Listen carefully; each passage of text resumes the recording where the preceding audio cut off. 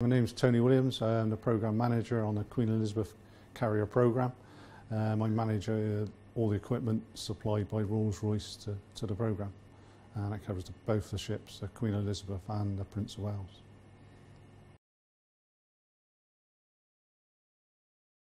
Rolls-Royce supply lots of equipment for the carrier, including the gas turbines, so the MT30 gas turbines we supply, shaft lines, propellers, which come out of our Sweden facility.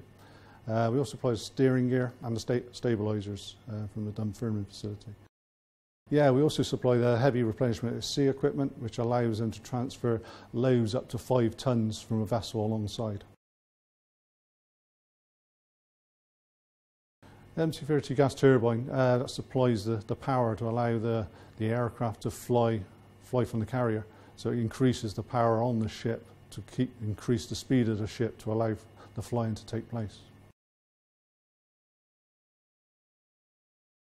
The MT30 has performed outstandingly well throughout the trials, from initial commissioning through the integration trials and now at sea. The engines have performed exceptionally well. They've now got over 600 hours each on each of the engines, and yeah, no issues at all.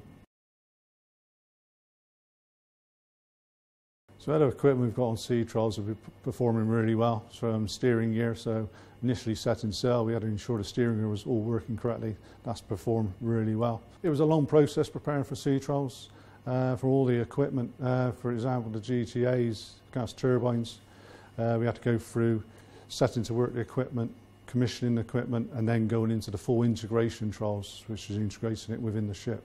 And it was the same with the shaft line and steering gears. There was lots of process we had to go up front to do that, setting to work, as I said, and commissioning to ensure it all worked prior to going to sea.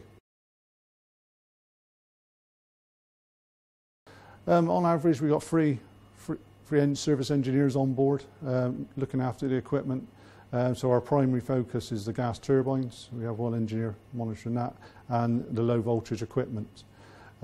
Depending on what trials are taking place at what stages, what engineers will have on board. So for example, initially when the ship set sail, we had the steering gear engineer on board, supported by Raytheon, our contractor, for the control system of it. It's been a long programme, the Aircraft Carrier Alliance. It's been going for over 10 years now. There's lots of people who've been involved throughout Rolls-Royce, and the commitment and energy all those people has been exceptional. To see this ship sail, no issues at all on the Rolls-Royce equipment when it sailed, it's been brilliant, and that's all down to the dedication and hard work of everyone's done within Rolls-Royce.